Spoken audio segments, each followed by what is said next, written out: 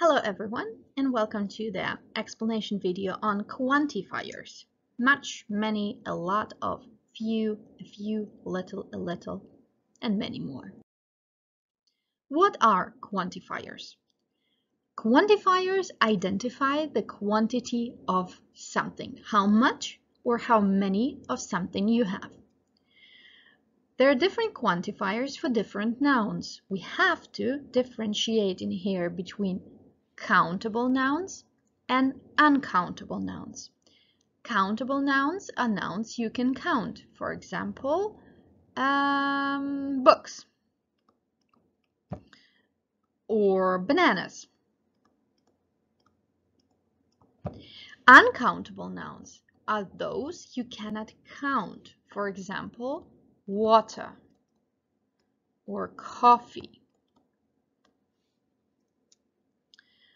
We also have some quantifiers that can only be used with plural countable nouns like few, many, several, with only uncountable nouns little, much, a bit, a large amount of, or those that can be used with both countable and uncountable, hardly, any, some, a lot of, plenty of, etc.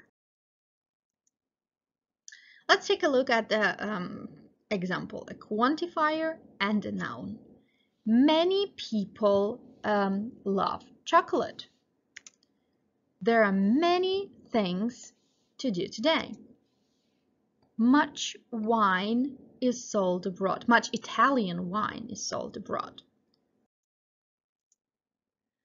There are also different constructions like quantifier plus of plus determiner, and then only comes a noun.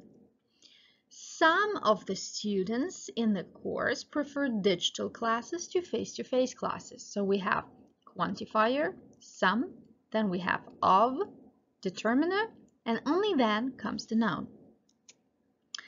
Many of the packages were damaged. You should write a letter of complaint. Again, quantifier, many, of, determiner, and packages, a noun. Are any of you ready with the assignment? So quantifier, any, of, and then comes, well, in this case, not a noun, it's a pronoun. Much, many, a lot. When do we use them? Much is used with uncountable nouns, something you cannot count. Many is used with countable nouns, something you can count. And a lot of is used with both. So if you are not sure whether it's much or many, can I count this thing? Can I not count this thing? I'm not sure. Go for a lot. There are many things on my to-do list. We have a lot of time. Don't stress about it. Many people drive to work. Much water is wasted when growing avocados. You don't see that letter ES in there. Little and few. Little and few are the quantifiers that you use to describe the amount of something when you have a negative meaning, usually meaning not enough, not plenty, not much, almost nothing. Little attention is given to parking situation in big cities, meaning barely any attention is given. There is little food in the house. We have to buy something urgently. Few students pass the final exam. I'm so disappointed. So barely no one. Little is used with uncountable nouns. Few is used with countable nouns. So you see, students can be counted. Food cannot be counted unless you put it in packages. Little, attention. Attention is something that cannot be counted. Now we have a little, a few. What's the difference? A little, a few has a completely opposite meaning to little and few. It has a positive meaning, meaning some small quality. There is a little food in the fridge. If you're hungry, meaning you won't starve, there is something in there. Would you like a little milk in your coffee? Some milk? We had a few cookies for lunch, so pretty much enough. Little, again, is used with uncountable nouns, and few is used with countable nouns. Some and any. Some is used with positive statements. Any is used with negative statements. Let's take a look at the examples. There is some milk in the fridge. Unfortunately, I don't have any lactose-free milk. So we have some milk. This is a positive statement. There is some milk in the fridge. Unfortunately, this is already a negative statement. I don't have any lactose-free milk. Are there any cookies left?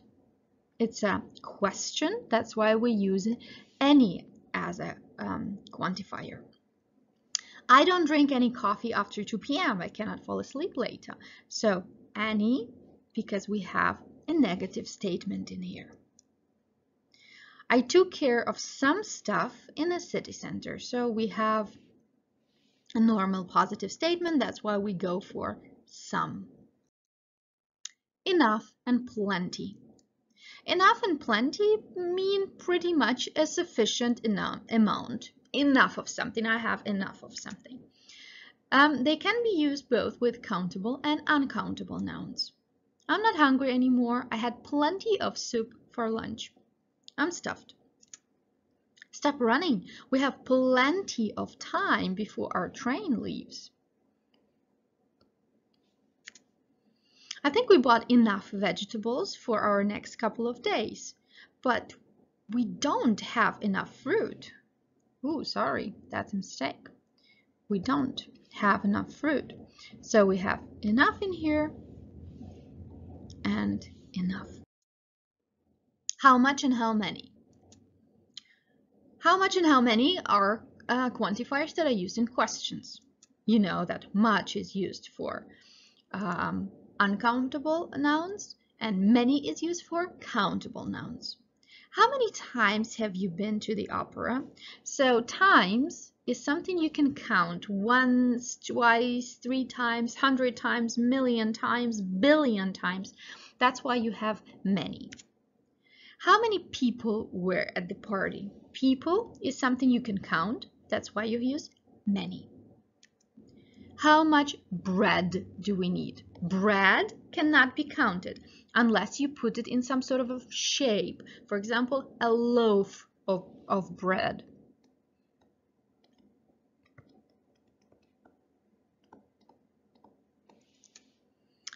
Also, you usually know when traveling, when you ask somebody about the prices, you use the construction how much. How much does this house cost? How much is the milk?